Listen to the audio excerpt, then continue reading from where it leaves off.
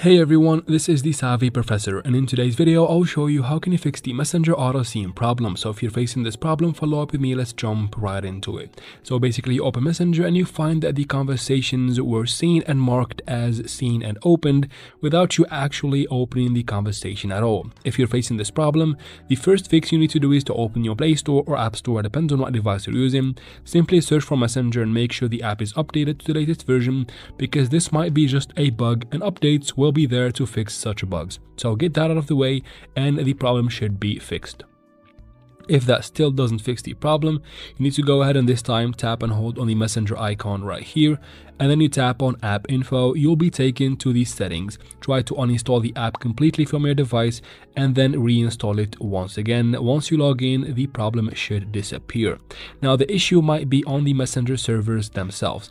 To know if that's the case, you open the browser and then Google Messenger down detector. Open the first website right here where you can know if there is a problem on the Messenger side. If that is the case, you need to just wait for them to fix the problem, because there is nothing really you can do about it.